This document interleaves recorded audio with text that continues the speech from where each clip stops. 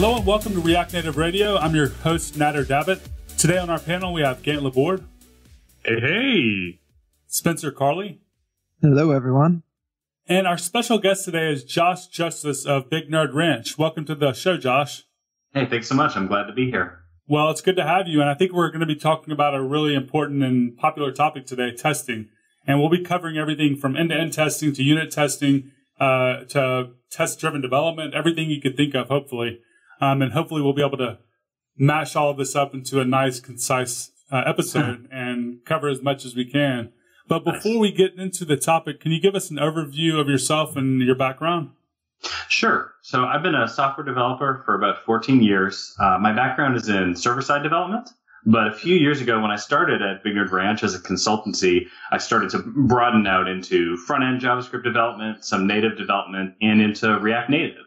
I'd kind of come up through the Ruby world, and testing is really, really big there. And so as I started looking into any other platforms I might want to develop on, the first thing that I thought about is, like, how can I do testing or test-driven development in them? So as I did that, I started putting together a website called learntdd.in. It was kind of just serving as a self-reference for, hey, next time I want to pick up React or Vue.js, how can I do testing in it? So I've been sort of sharing that around.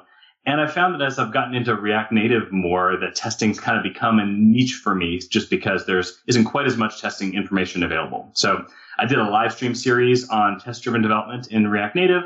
I'm on track to do a testing workshop at Chain React this year. I'm super excited about that. And as a part of preparing for that, I'm putting together a kind of a reference website called reactnativetesting.io, just as a one-stop shop for information on React Native testing. So that's some about me. When I think of Big Nerd Ranch, I automatically think of iOS development, but you are here to talk about React Native, and you got into it from Ruby. So can you tie all of these things together for us? It's kind of interesting. Yeah. So Big Nerd Ranch originally got started in Mac development and then very quickly moved into iOS once iOS became a thing. They eventually added in an Android department as well. And they merged maybe 4 or 5 years ago with a Ruby studio called HighGroove. So that became the web team for Big Nerd. And in the last couple of years, as the desire for front-end development has gotten bigger and bigger, we've moved into React and Vue.js. And I think we have a unique opportunity for getting involved with React Native as well, because we have these really top-notch native development teams for iOS and Android. They can speak to some of those native aspects of React Native that I'm not as experienced in, and a lot of RN developers that have come from the web may not be as familiar with the Xcode, with Android Studio, and some of those lower level things. So I'm excited to see what Big Nerd might be able to do as far as contributing and teaching when it comes to those native integrations. So can you talk about the overarching story of testing in React Native? Like, what is a end-to-end test? What is a unit test? And kind of what are the categories of tests? And then we'll go in each of those. Sure. I know Gant has done a talk recently on the whole universe of all the kind of breadth of different testing-related things that are possible. So we should definitely get that in the show notes for folks to check out. My focus has been more on sort of the kind of foundational example-based testing. So the kind of traditional style you'd think of when it comes to testing an individual class or function, or testing the functionality of your whole app together. So the kind of traditional testing pyramid, or permutations of the testing pyramid, reshapements of it. So end-to-end testing is kind of, it gets at the external quality, you could say, of your application in terms of when everything fits together, does it work as it's intended? So end-to-end testing is really from the standpoint of the user. So you're simulating what the user sees on the screen and what the user is touching or interacting with. And you might connect to a real backend service, or you might fake that out. But either way, from the standpoint of your React Native application, it's touching all the pieces and hooking them together. When it comes to unit testing, all of these terms are used in various ways. So I'm just kind of describing the amorphous blob or cloud that I think of when it comes to unit tests. But unit tests tend to refer to individual pieces of your application. So in a React or React Native app, an individual component, or maybe it's child components, might be a unit. A reducer or an action within a Redux store might be a unit as well. And for those tend to focus more on the internal quality of the application. So are all the edge cases handled? Is the interface, like the inputs and the outputs to that component, is it easily usable within your application? So those unit tests can tend to contribute more to the internal code quality that's going to set you up for your app not slowing down and getting harder and harder to maintain over time. And they really complement one another. So I highly recommend using both. So the two main types of testing are basically unit testing and end-to-end testing. What are people using right now in React Native in the ecosystem for doing these types of tests? Sure. Well, whether you're using end-to-end testing or unit testing, you need a test runner. Maybe that's not the most formal term for it, but that's what a lot of folks call it. And the two most common ones in the React world are Mocha and Jest. Jest is probably more popular. It's coming out of Facebook. I really like it for the all-in-one approach that it has. You add Jest to your project and you've kind of got all the tools you need for kind of basic testing. And you can run different end-to-end or unit testing tools through either of those. So when it comes to end-to-end testing, Detox is really the library of choice. It's by Wix Engineering and it's really, really great. I've had some limited experience with end-to-end testing with native iOS, and it's really challenging. If any folks have done testing on the web, the DOM is a standard that's, works across different browsers. And so it's easy for testing tools to hook into that to be able to do those end-to-end tests. When it comes to native development, there's not a standard like the DOM for UI widgets. And so it's harder. And so what Wix has been able to do with Detox to create really easy to read, easy to write, and reliable end-to-end tests is really neat. So Detox is definitely the choice to go with when it comes to end-to-end. And that could run on top of Mocha or Jest, and there's not a lot of difference in that case. When it comes to unit test can refer to just testing plain old classes or functions. And in that case, you would just use Jest or Mocha directly. When it comes to testing your components, there's a few different libraries. So Enzyme is a library for component testing, and that allows you to write some JSX and mount up a component or a component tree and interact with it. And Enzyme originated on the web, but it was adapted to work on React Native as well.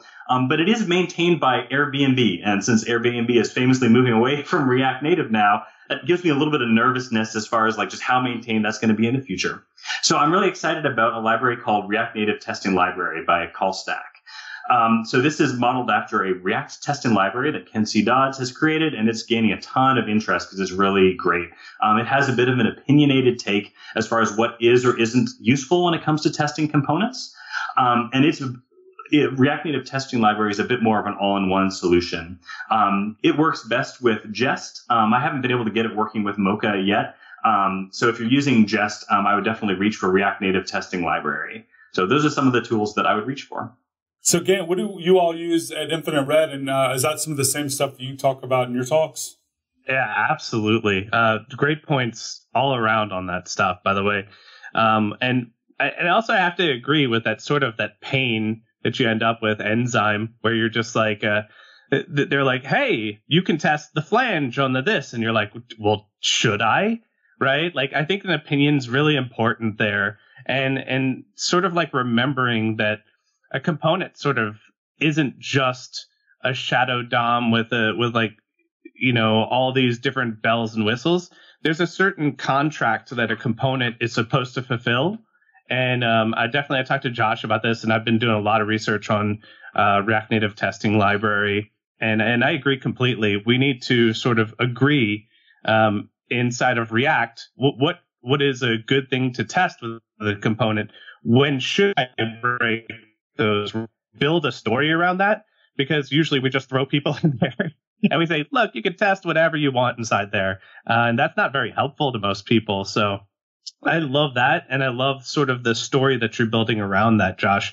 Also, Detox, big fan of Detox. I think that it's so much better than all the other options out there. And I'd love to see Detox and testing farm, blog posts, a sort of a unified solution that brings everything together, and seeing you kind of tread forward on that front and bring tests like this to React Native itself. Those are sort of the confirming points that starts to really get the ball rolling for everybody here, because it's a little bit of the Wild West to me. Yeah, when you mentioned bringing tests to React Native itself, that's a good thing to mention in case we want to dive into that. So the React Native core team reached out to me because they have an app inside React Native called RN Tester. It originated as a sort of a kind of like a storybook. Like, hey, you load up this app and you can see examples of all the different components and APIs of React Native and just try them out. You can manually test them. But over time, they've started to get more interested in using Detox to automate the testing of what they can automate within RN Tester. And so I've been kind of working with them gradually as I have time to get the RN Tester app and the test suite around it in a kind of a standardized shape.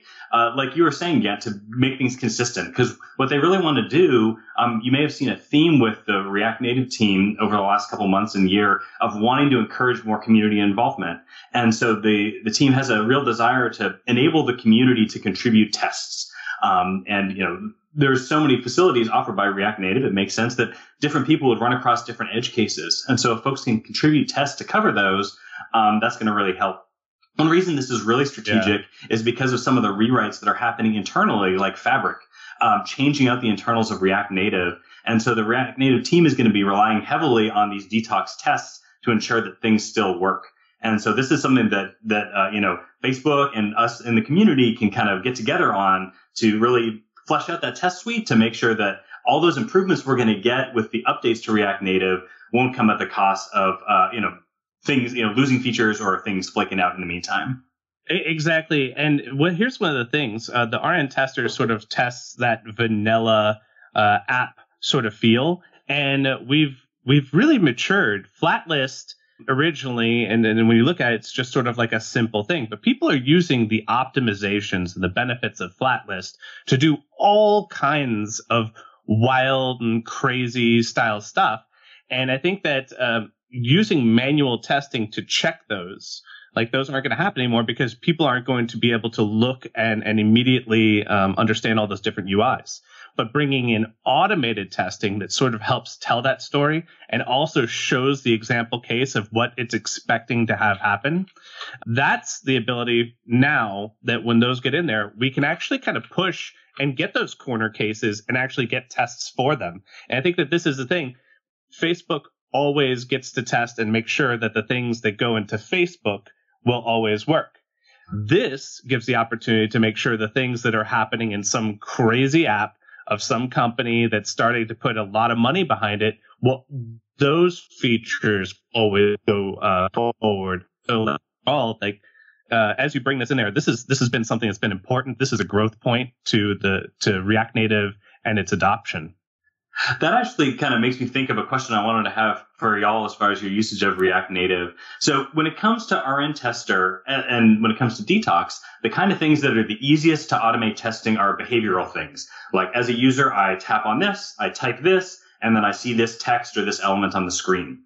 Now, things that are harder, and I think some folks are looking into ways to test those, but, you know, are the visuals showing up just the way we want? Am I getting 60 frames per second? Is there any jank when it comes to dragging to scroll and things like that? Those are things that I would imagine. And the advice in the industry that I've generally gotten is, hey, you're still going to want to manually test those anyways. And that's okay. Like, that's not a problem, at least until someone comes and, you know, creates new revolutionary testing technologies. So I think that aspect of RN Tester will continue to be useful for that, while we also automate the things that can be automated. So I'm curious for y'all, when it comes to testing that you've done, of automated or manual, do the bugs, the issues, the things you need to work on come up tend to be behavioral, or do they tend to be those edge cases and Flickr and things like that? But by the way, after speaking with Facebook, you wouldn't believe the amazing testing that they have inside. So you're talking about tests to make sure that there's no kind of like major regression in performance. So you're talking about performance tests. You're talking about mistakes that could happen, about possible device problematic tests. There's so many wild and crazy things. Facebook's covered that for themselves. If you ever actually talk to them about what they do internally, it is impressive. The amount, I mean, they check the device temperatures to make sure that that's not what's causing the difference. It's really cool.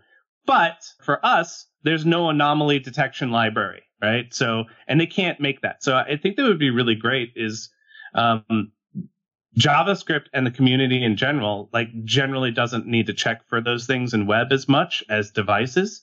So there's a lot of greenfield for people who are looking to step up like you, Josh, and people who are looking to build like a crazy new library like Kent C. Dodds did for this entire setup.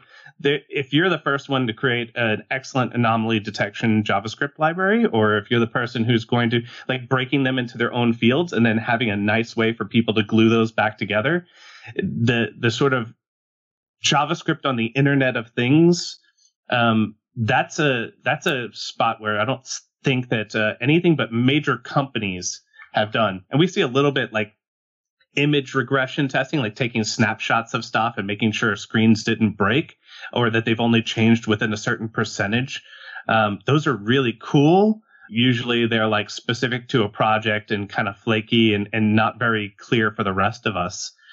So I'm excited as if like the community could start building some of the foundation base like some of these major companies have internally that they can't really outsource to us. But I won't take that for everybody. I don't know if everybody else kind of runs into the same kind of problems where you ship one thing and then screen 17 takes twice as long to load. I don't know if you've ever kind of come up with that. Maybe Spencer or Natter. Does that ever happen to you? The only testing, honestly, that I've ever done in React Native has been unit testing with Jest. And it's actually been over a year since I've even done that, back when I was doing consulting. So, yeah, I don't really have a lot of experience in testing, honestly. Yeah, I mean, for me in general, like, so prior to working with React Native, I worked with Meteor.js. And if you worked with Meteor.js before, there was no testing solutions there. There were people who tried to do it. And so I'm super guilty of, I'll write a test once I break something, and I ship that to production. So that, yeah, it's, for me, testing has always been manual. Like, we've got this problematic screen. That screen 17 in this instance, like there's certain cases where something can go wrong. Like that's just part of our QA process. And yeah, personally, like I've never found a great solution. I can't say I've looked into it much because to me, testing is just kind of confusing, or it's hard for me to try to figure out like, okay, this is the interaction I take as a user on this touch device. How do I codify that into an automated test to actually do so? Yeah, that's kind of been my testing journey of, it's just been too hard for me to figure out. It's typically just been me working solo on a lot of these projects. So I just kind of put it on the back burner and never go back to it. That's like an interesting lead into another discussion. Like when is a good time to write tests, or should you write tests at all for certain, types of projects? Like I worked with a lot of fast moving startups that were prototyping and building out things. And their end goal was to get something shipped out the door to see if they could onboard users.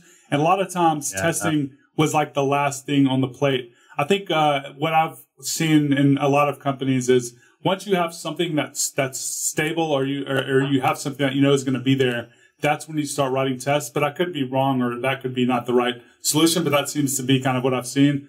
But also see a little bit of discussion around with TypeScript and Flow becoming so much more popular these days, especially TypeScript, that people are saying that maybe that tests or unit tests are not as important as they used to be. Like, what do you all think about that? I'll just kind of throw in, I want to say thanks, because there's such an imposter syndrome around tests that this is really nice to actually have an honest conversation. I feel like people listening can feel a little bit better about this. And also there's a lot of people who get real angry about the idea, like you just said, about backfilling tests and not doing TDD. Josh, do you have specific opinions about that? Sure. Yeah. For me, it's easy to get into testing coming from the background I have, where I've gotten in a lot of the theory in a context. I always say that in Rails, the testing paths are well trod. So that was one of the reasons I moved into the Ruby world, was to see testing when it had already been very well proven out. I mean, it's exactly the opposite of the Wild West that y'all described that we had in React and React Native. So for me, having that knowledge, it's easy for me to try to reach for them. But even on the latest React Native side project I worked on, it was also kind of startup-y. I have no business skills, so I doubt I'll ever start a business with anything on the side. But this app, even to know whether or not I would find it useful, I was I don't know if I'll find it useful. So I was not motivated to write any tests. I just wanted to put something together in Expo and then start trying it out to see if I liked it. Then once I got to the point that I liked it and I started getting kind of dependency updates, I was I think I'd like to have some detox tests around here so that I can rerun them and make sure that a dependency that I pull down doesn't break anything. I've got a friend that works at a two-person startup as well. And he says that in retrospect, he wishes that he only had end-to-end tests and not any lower level tests because all of the internals were moving around a lot. But that was an app that was proven out enough that they knew that the app was going to continue to be there, but all of the internals could change a lot of the time. So that was the constraints that he found. I think some of my goal on putting this test material out there, and this is great that this has come up because I want to think about the way I come across talking about testing to make sure it doesn't feel like a pressure thing. I am newer to front end and to React Native than any of y'all and probably a lot of the listeners and just folks in the community. So none of this is saying, hey, I know for sure you need to be doing this. This is, hey, if you want to test or if you want to do TDD, here's how you can do it. And now try it out in your circumstances and see what you find useful and what you don't find useful. One of the questions that I'm really interested in thinking about and hearing about is, does the component model that React has popularized mean that unit tests are less useful? One of the things that has been needed for those in the past is thinking about the interface of of a function or of a class, like what is passed in and what comes back out. I want to design that interface, but maybe there's something about the component model that's kind of a solved problem and it's sort of obvious. And so maybe unit tests are less useful in React apps than they are in other ecosystems, other platforms. So I'm excited to get input from others that to share their thoughts on which of these types of tests are useful when. I'm definitely open to that as well. When it comes to types, that's a really interesting topic. I think as I've thought a lot about that, as static types approaches have kind of become more and more popular. Also working in native iOS development for about 6 months, working in Swift, that's all about static types, and the iOS community is very excited about those. So I got to learn from excited people the reasons that they were excited about those. I haven't tended to reach for static type systems too much yet. And the reason is, I think because of this goes back to the same thing I was just mentioning, the different environments that we work in. So on our consulting projects and on my personal projects, we tend to be in a small team environment, and we tend to work in a way that we expect a lot of change. So we're doing the agile type development where I want to build out the minimum I need right now to solve the current feature that I have. And then I'm going to plan to shift the code around once the next feature comes in to adjust it for that. So because of that, flexibility is key. Like if you're going to be refactoring your code and rearranging things on every single story, you want to make sure things are as flexible as possible. And JavaScript using JavaScript without types has worked great for me in that so far.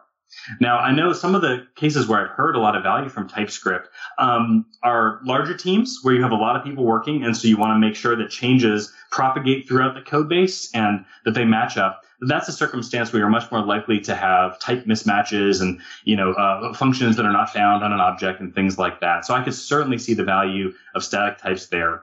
The other thing is, it seems like just about every framework author is working in TypeScript or ReasonML or something like that. And I have not worked in a framework. And so the amount of just complexity that's going on there, I certainly understand that the safety that static types provide would be helpful. When it comes to the value that tests add in addition to types, it's really, in a sense, it's kind of a both and thing. If you're using static types, I think there's still a reason to consider having tests as well. And that's because types make sure that all the pieces connect together correctly, that you're passing the right types and you're not going to get those, undefined errors or missing method errors or things like that. But types aren't going to tell you that a calculation was done correctly or that the right elements are shown on the screen at the right times. So I think if you're going to, the question, we just talked about the question of whether you want tests or not. And I think that question will still be there even when you have static types. So the question of do I need to confirm that user flows are still going to work when I make changes? And do I need to confirm that certain edge cases are going to happen and be handled properly in this component? And so I would still think about the question about what kind of testing you want, whether you want testing, whether you have static types or not. There's a few resources I can put in the chat, and hopefully we can get in the show notes on this topic. So Uncle Bob Martin had created a very controversial, like he tends to do, post assessing Swift and what he thought about it. And then he had a follow-up post about types and tests and how they interact. And so there's a lot of valuable thoughts there. Also, Gary Bernhardt did a talk called Ideology, I think as an American, I tend to more pronounce it, where he talked about types and tests and how they relate to how people think about their software and the kind of correctness that you're looking for. So I think both of those are really interesting resources to check out to think about types and tests. And both of them really have a theme that is a both and thing, that both of them have value in different and overlapping ways. That was sort of a speech there. Sorry about that. Yeah, I want to hear y'all's thoughts as well. I love it. It's interesting because it depends on the work environment, the project, the company. Everything really is all kind of dependent on how the strategy is, even the team of developers and the person in charge of the team. But what I have noticed in a few of the projects I've worked with, that we would have situations where we would have crashes that we couldn't really recognize. So the main priority would be end-to-end testing first because of that. And then the next thing we would do would be the unit testing. Is that typically what you see, or is that just is that normal? Y'all want to let the other folks take a stab at that first before I jump back in? What do you all typically do at Infinite Red when you're implementing testing in some of your client work? So to start off, I think that implementing strong types from the beginning for TypeScript, it's just stupid simple. So the first thing we kind of do is we just kind of made that a premise. And even though we do have multiple people working, like Josh said, there's also the curse of like libraries, which is you have to go back and edit your own self in 6 months, and you're going to break your own thing. So types kind of protect you from yourself in a few ways. But here's the thing. You change your files to .ts and you turn off like implicit nulls, and you're already a better JavaScript developer, and you don't have to implement a single type. So I kind of like that mentality. Just turn it on. It's a super script it's like a super set of JavaScript. So why not just kind of have it there? And then if you have a moment where you have to enforce some made up object that you have, then you can kind of put in a little bit of TypeScript. So it can kind of like slowly be a gateway drug. That's the smartest thing that they ever did with TypeScript by far, is that you can find yourself saying, oh, I can stop this bug from happening right now and change it. So the second you type it, and that's the thing, the value of it is the second you make the mistake, you get a red underline. That is way better than shipping and finding out from QA that something broke and then having it come back. The feedback loop is so small and so cheap. We turn that on by default. And then the second thing is for us, for consultancy, is that we have to sell testing. So that might be something that's valuable. One of the best things I want to say is like the most expensive app that you could possibly make is the one that doesn't work or doesn't do what you want it to do. And so in that sense, it's not a bad idea to go ahead and actually have them put a little bit of money up front on tests and kind of protect it. I understand a lot of people need to ship and get things out the door as soon as possible. But if there's money involved, imagine this as like car insurance, right? It's a way to protect your investment and make sure that you're not going to end up on your ass and terrible. So the ability here is that a little bit of money, a little extra going towards fewer features, but more durable features. That's how we kind of sell it. It's not anything but the truth kind of wrapped into a beautiful line, right? And so we get to say that, but we really do enjoy the projects that we work on where we get to add tests. And some people who really want the advanced stuff, we do get into being able to like deploy detox and some more advanced testing and some really cool stuff. It seems that the younger a project is, the fewer tests it needs, and also the less likely that people are to invest in it. When something's starting to hit version 2.0 or 3.0, the conversation around testing starts to get real hot, and we really like those. So if you've got money coming in, you can't have that product break, right? So it's no longer like a startup idea. It's version 2 and 3.0. That's when like all of a sudden performance, test, anomaly detection, sort of like the pains that we're yelling at Facebook about, and everybody's like +1ing and yelling at each other on GitHub. When you start to experience that for yourself, you start to go, oh yeah, this is hard to do and move fast and break stuff at the same time. So what we generally do is we want to put as much testing in as our clients will allow, because it means that our product's going to be much more reliable and better. But we understand budget, and honestly, it's always a trade-off of budget. Yeah, the point about the different circumstance you're in once you reach version 2.0 makes a lot of sense. I'm definitely a fan of responding to what happens on a project and just thinking about the fact that every project and team and technology is different. So you can look at what you're doing and say like, oh, I see here that I'm getting a lot of type errors. I think TypeScript would be really useful if you're someone like me and hasn't yet gone to them by default. If you find that users are reporting a lot of errors, wow, I think we need to step up our end-to-end tests. Or if you find that you're having to do a bunch of maintenance on tests and they're not really catching much, maybe you scale back on them. And I think one of the things, and maybe this can come into the way I talk about testing as well, it's, if you've learned the tools of testing and sort of the approach and thought process of testing, then it's ready for you and you can see when you could apply it versus you might not see the need for testing if you haven't tried it yet. Or if you do, it might be the point where, okay, we have a emergency need for testing, time to learn it from first principles may not be the right time to do it. And so I think that's one of the things to look at. Like, let me try, even if I don't know how often I'll reach for it, let me learn testing approaches and testing tools so they're in my tool belt when I need them. And I'm realizing that totally applies to me for TypeScript as well. Like, I need to learn that so that it's available in my tool belt and I could sense when it would add value. Yeah, and I love that it's a conversation. And that's what testing really should be. And I feel like that's the best part is, there are far too many places that have an idealism around it. Right. I don't know if you've ever worked with like the person who's like, you're not doing this right. Or if you've worked with people who are like, we will not write tests, like that will never add value. The answer is always somewhere in the gray. Yeah, one of the things I love about Big Nerd Ranch and for what it sounds like and from interacting with y'all at Infinite Red is that that's not the culture. Like, that's not the kind of conversations you run across. And so it's nice to be in a positive environment where we can really respect each other and listen and take the time. Like, it takes time for me to talk to somebody at Big Nerd that doesn't like tests very much and hasn't seen a lot of value. That was one of the things that I think prepared me the most for getting into React Native testing was being on the iOS team. Our iOS team and iOS community in general doesn't do as much testing.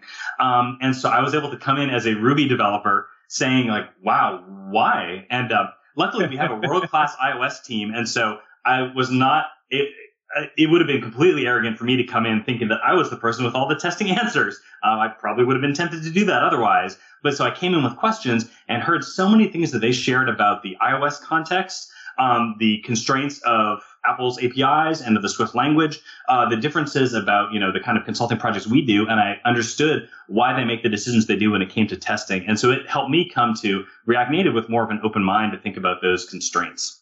That's really awesome. And then thanks for documenting your path and live blog. Do you like a live stream? What is the action like? Do a live Twitch things all the time, or like how often does that happen? Because I've seen and watched a few in retrospect, but I would love for more of that. Yeah, I have been in a pattern of live streaming weekly. And so it's on Fridays at 2 p.m. Eastern. I've taken a bit of a break. We mentioned this before the recording started, but we have actually adopted a baby in the last month.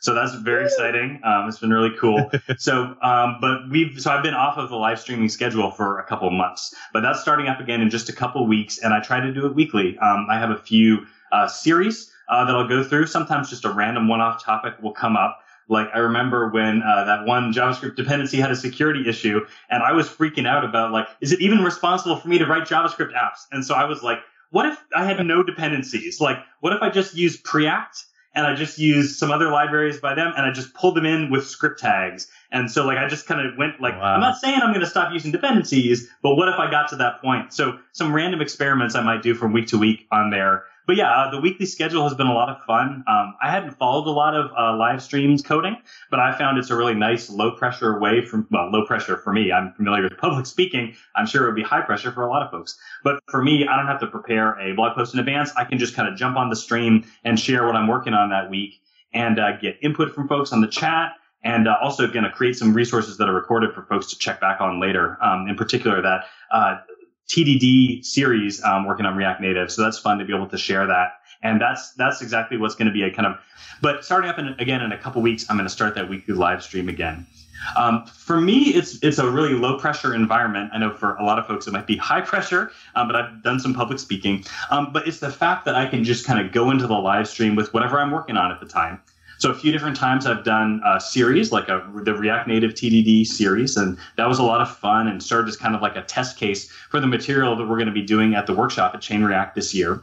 But other weeks that I've had just kind of something random that I've been looking into that I've shared about. Like when we had that security issue with that one JavaScript dependency a few months back, I started freaking out and I was like, is it even responsible for me to write JavaScript applications with all these dependencies? And I'm still doing that. But I just decided, if I ever decided maybe I don't want to do that, like what would the alternative be? And so one week I just jumped in with Preact.js and I pulled it in with just a script tag right in the HTML document. And I had a no build process. And I was like, how can I make an application? Like, can this even work? And I found that it did. So live streams have been a fun chance to kind of do experiments like that as well as just having some time in my schedule to kind of have these series that kind of build up. I just found and put in the chat, there's a blog post by NoOpCat, which my brain always reads as NoopCat whenever I see her handle, but I think NoOp is what's going on there.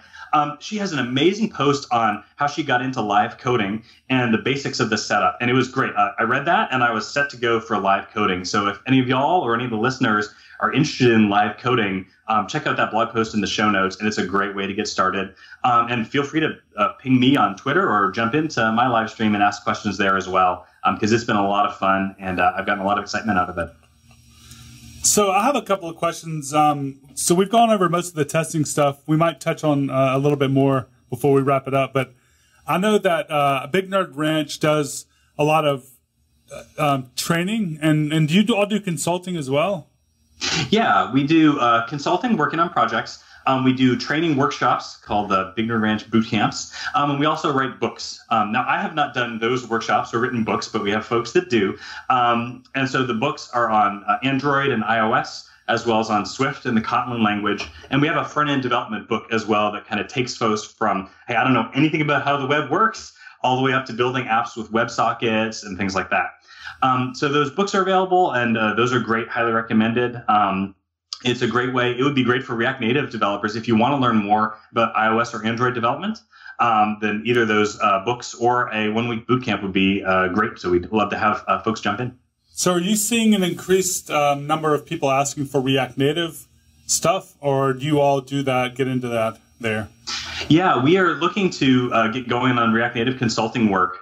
And we've included it in our sales process. One of the things for us that's interesting is because we certainly haven't gone to say we're doing React Native exclusively. So it's a both and thing. We'll build, traditional native apps as well as React Native apps. And so that kind of makes things a bit complex for the sales folks, as you might imagine. I'm interested to hear from Gant in a second how if Infinite Red evolved towards having a React Native focus. But for us, we were really thinking about the trade-offs and being able to say, what can we say to clients about the development velocity that we're going to be able to give them, the stability.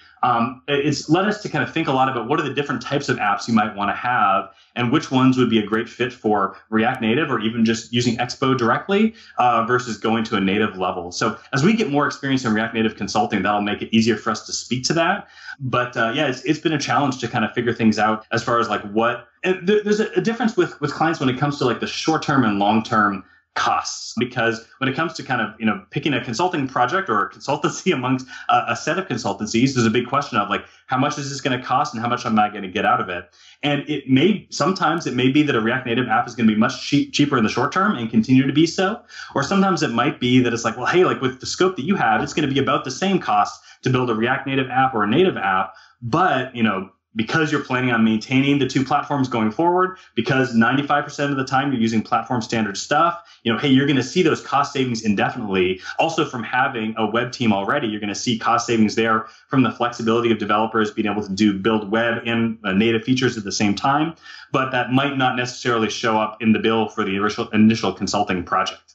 So Gant, I'm curious to hear from you how Infinite Red has moved into React Native and how the costs have worked out for clients in that regard. Well, just as a heads up, and I'm sure everybody here feels this pain. So I came from Ruby as well, by the way, which that's not the pain part. Ruby is centered around developer happiness. And they actually have sort of this mantra of if you keep your developers happy, the company and the product are happy and it's maintainable and you can kind of work with it. I think that's why they focus so hard on tests in Ruby. And what happened is when we started building mobile apps, one of the things we did is we brought that Ruby-centric mentality to it. And the most painful thing in the world was watching, WWDC and then watching Android releases and having to keep up with two different platforms. That was basically the antithesis of developer happiness. And so we always were eager to take on solutions. We actually were like pros at Ruby Motion. I don't know if you remember Ruby Motion around back in the day, but if you ever used Ruby Motion, you used our libraries because we created unified APIs between two different platforms by sharing that sort of stress amongst each other. And when React Native was released, it was sort of a breath of fresh air. It's like, this is that same kind of mentality, but it's not the phone gap feel, right? It's not that disgusting put a web view in there kind of thing, which, by the way, stop doing that, everybody. Stop it. I know you want to do it and it's cheaper. Please stop it. But we were able to shave off a lot of price and focus on a lot of developer happiness and quality. And since that solution has been there, it's been well embraced by us, and it's been well embraced by our clients who now you can't say, I'll get an iOS app, and if I have the money, I'll get an Android app. That was so 2010.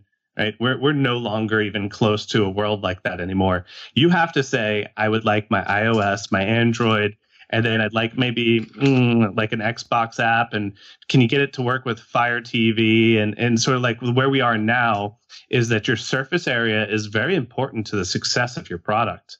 And the finances of something like that would be exponential without an excellent solution like React Native. So we found that it fits our clients and it fits us. But I'm sure, sure, Spencer, you've had to sell quite a few things. Is that sort of the same story that you have to go through when you're talking to people to sell it? Yeah. So when I'm selling things, it's just me working on the project. So I'm solo consultant, typically working with, someone bootstrapping it. I've got a few clients who are funded, but it's typically people bootstrapping their project. And the big thing here is what's the like you said, surface area is a big thing. People want iOS and Android. A lot of people want web or require web for maybe it's just admin functionality. And how can we basically utilize as much of the same things between these different platforms? And React Native is a great means for it. We've said earlier, it's fantastic having a web team that can also, maybe they're not 100% driving the mobile interaction, but they can at least contribute to it. This one little functionality, that's been hugely, hugely valuable and a great selling point for React Native. And likewise, like you said, going with PhoneGap, it's night and day between these two solutions. And yeah, that's just the big thing. Just how can we get the most bang for our buck given a relatively tight budget for the different clients? I just shared a few. No, go ahead. I just shared a few links in the chat. One is a Gant blog post. We connect on all the media. We blog to each other, chat, tweet. Coffee. So, yes, exactly. So, this React Native FAQ. Did you write that, Gant, or was it somebody else at Infinite Red? Oh, no, I wrote that. Cool. So that was a great article about just kind of React Native at a high level. I think it was kind of business focused for folks to think about the technology and whether to adopt it. And I used that sort of as an inspiration as I was working on a post about called 4 Approaches to React Native, thinking about the trade-offs between using Expo, using React Native CLI, and then some of the more adding it into existing apps approaches that are out there. So that's 2 blog posts that folks could consult to think about the kind of trade-offs when it comes to using React Native and how to fit it into their company. I think either of those would be useful to folks.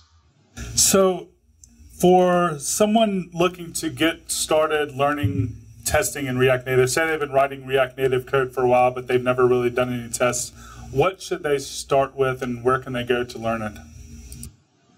That's a great question. My focus so far has been on that learntdd.in website has been focused on test-driven development, but that may not be the best place to get started when you haven't used the tools at all. So that's some of the focus of React Native testing.io. I want that to be a one-stop shop for folks to see what tools they could use and how to learn more. Those learn more links are prominent. So folks could check out reactnativetesting.io as a starting point. And they'll link on there directly to those other tools, to Enzyme, React Native Testing Library, Detox. And of course, going through the documentation for those tools can be really helpful as well. That's a place that I would start. And you're giving a workshop at Chain React as well on testing? That's right. Yeah, I think, Gant, do you know if a registration for the workshops is open yet? Going to open up probably by the time this is out. So definitely check chainreactconf.com and look for that. You can buy your tickets now, but we'll have all that stuff open, and you'll be able to buy a combo package so you can actually see the conf and get the workshop. Yeah, it's going to be a full day workshop, and we're going to start. There's no assumptions that folks know anything about testing. So all you need for that workshop is to be familiar with React Native and building basic React Native apps. We're going to come in, we're going to learn just from the start of like what even is an assertion and what are tests and test suites, building up to component test and end-to-end test, and really give folks a great kickstart. So I think that's a great option if folks want to have a really concentrated day to get some momentum going for them. Okay, great. I think we'll go ahead and get to the picks. Spencer, do you have any picks today? Yeah, so one of my picks, I guess, is kind of a self-promotion as well and kind of goes along with this.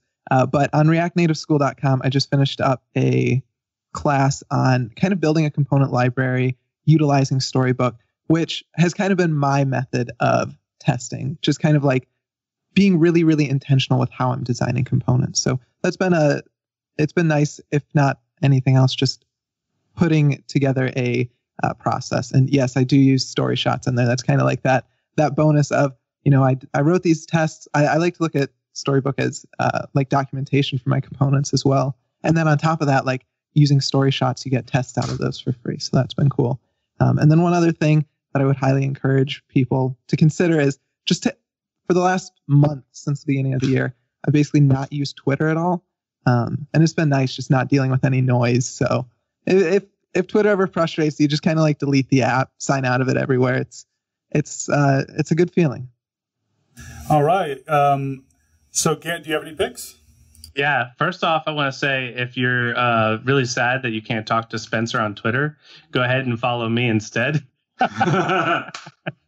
No, I've been on the other side of that spectrum. I've been really working on making a Twitter presence. I raced Jamin Holmgren to 3K followers, which to some of you natter.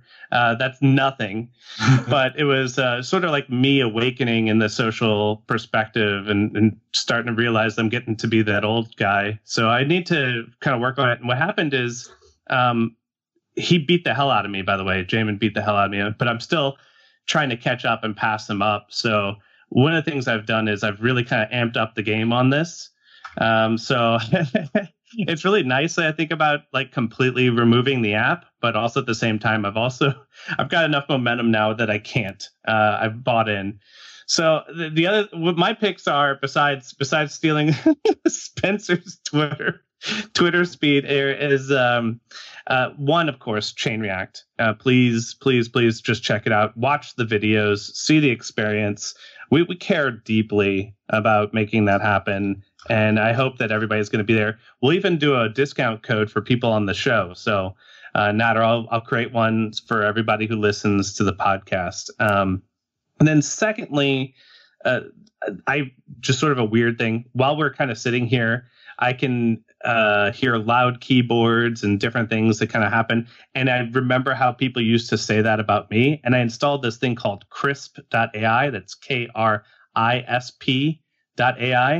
And I can clap. I can punch things. There can be a loud train behind me. And for some reason, this thing's so smart on podcasts and plenty of other things. It can pick out and remove that sound out of my live interaction. So if you're a remote worker or you do meetings like this, I'm just constantly reminded how amazing this is. And I would install it. It's free beta right now. And it's just like the neatest thing for me to show people. Like I start clapping in video and people can't hear the clapping. The one thing it can't seem to do is like disqualify my dogs. They know how to get around AI somehow. I don't know. So I'm looking forward to updates on that. Nice. Josh, do you have any picks today? Sure. I would definitely back up the recommendation for Chain React. I attended last year, and it was really great. So even if you no interest in testing, like don't have to come to my workshop, like attend the conference for sure. I went to about 3 conferences last year, and Chain React honestly was the most fun I had. It was really well put together. The size felt like just right. It was big enough and really influential React Native community speakers, but at the same time small enough that, and as a single track conference, you were seeing all the same stuff that everybody was. You could have a great conversation with anybody in the halls. So definitely check out Chain React. Other picks, for about 6 months, I've been using an app called Bear on Mac OS and iOS to take notes, and it's been really fun. I'm kind of a note-taking nerd, so I've switched around apps a few different times. Even my one side project that I've made couple $100 on was a note-taking app, but I've switched to this one. I've jumped ship off my own ship. One of the things that's really cool about it is when I do blog writing, I'll write on my phone and then write on my Mac. And I was using an app that was using Dropbox to synchronize stuff, but it would have conflicts a lot because it wasn't mainly made for real-time synchronization. But Bear Notes, it can still sometimes get a conflict, but it's very, very fast. And the synchronization is built right into the app. So I much less frequently have any kind of sync conflicts. I just have the content that I'm working on wherever I want it. So whether it's like writing for a blog or just my personal journal and random notes in meetings and stuff like that, Bear Notes really covers all that. So it's really great. The last pick I have is called Dependabot. So I learned about this from the Ember.js community because they were using it, but it works in Ruby, JavaScript, all kinds of other languages. It's a bot that you hook up to GitHub, and it will automatically check for when your dependencies for your project are updated. So talk about like avoiding security issues and things like that. Dependabot overnight will just send in pull requests for each dependency. And if you've got good test coverage, that's another thing about testing is like, when you have test coverage of some kind, even if it's just a few end-to-end tests, you can have much more confidence for updating these dependencies. This is what actually prompted me to put that end-to-end coverage for my side project. So it'll just send in a pull request for each dependency as it updates. You can see that the test passed, and you can merge it in if so. And if you've ever run into the situation where something you work on infrequently, and it's like 2 years later, and it's like, oh wow, that version of Ruby is end of life and it's not getting security updates anymore, and now I have to update a bunch of things at once. This makes it a lot simpler, and it's a little bit gamified, honestly. Like I wake up in the morning and it's like, ooh, cool, let's see what PRs I have. And now I can feel good about keeping my app up to date. So maybe I'm the only weird one that gets this endorphin rush from like merging a PR to update a dependency, but it's a lot of fun. So certainly for commercial projects, I'm going to be pulling that in for all my work just to keep the latest and greatest and make sure I don't fall behind the update curve. So Dependabot, highly recommend. That's all for me. Very cool. We have such a good pick so far. And I have 3 picks today, so I'm going to continue to add to that, hopefully. My first pick was the React Native Amazon conference that me and Gant just finished last week, actually. It was the first conference that I've attended internally, and we actually had attendance from a lot of the people from the Facebook React Native team, as well as we had Bugsnag come externally and Gant from Infinite Red. And it was really interesting to hang out with the guys from React Native core team because I haven't done that in a while, and to actually spend a few days with them and kind of talk to them and see the momentum that they have right now and some of the future plans. And it's I don't think it's ever been a better time than to be a React Native developer than today. I think we'll have some really interesting stuff that you're going to see happen over the next year. I'm really excited about some of the people that they've also picked up. Sebastian McKenzie joined the team last week. A few other people over the last few months. So it's really a good time to be a React Native developer. I just wanted to kind of thank them for coming out. My second pick is Gant's intro talk to his talk at the conference. It was probably his talk was probably the best talk I've ever seen in my life, and I've been to quite a few conferences. But the intro was kind of what put it over the top. And Gant, do you know where they can find that? I know I tweeted out a couple of things about it, but it's on YouTube. Yeah, I've got the YouTube link. I'll be sure to send it out. That was the brainchild of working with Frank Van Hoven, the React Native newsletter editor. Kind of chatting with him and talking about how to make people really kind of interested in the crazy world of AI stuff. And so we brought a deep fake for the intro, and a fantastic Nicolas Cage impersonation. And believe it or not, that was the most fun that entire weekend, just shooting all the video necessary for that intro. It was a lot of fun. I'm glad that it killed so much. If only I enjoyed it, I would have been okay with it. But the fact that people are also enjoying it makes me super happy and less weird. So yeah, we should definitely put that in the show notes. That was a fun weekend project. Cool. Yeah, I'll definitely link to it. And then my last pick is app.js Conf. So if you're in Europe or you're in Eastern Europe and you're looking for a React Native conference to come to and you can't make it over to Chain React, in Poland in April, there's actually an Expo and React Native conference that looks like it's going to be really awesome. I'm going to be there putting on a workshop, but from talking to the people that are putting it on at Software Mansion, I'm really excited about it. I'm going to be giving a talk there on building GraphQL apps with React Native, full stack apps. There's a bunch of other really good workshops there, and then there's one day of conference. So the tickets are on sale there, and I'll put a link to that as well. And I think that wraps it up. Josh, this is the first time you've been on the show, but it's been one of my favorite episodes, so thanks for coming on. Yeah, thanks so much to all you guys. I've learned a lot from all three of you as I've started to get into React Native, and so it's cool to find a little niche that I can contribute to. And so, yeah, I would definitely repeat that encouragement to other folks that are getting started in React Native. Like, come help us out. Like, help us grow as a community. So thanks for having me on. Awesome. Well, thanks for everyone for listening. That wraps it up, and we'll see you all next time.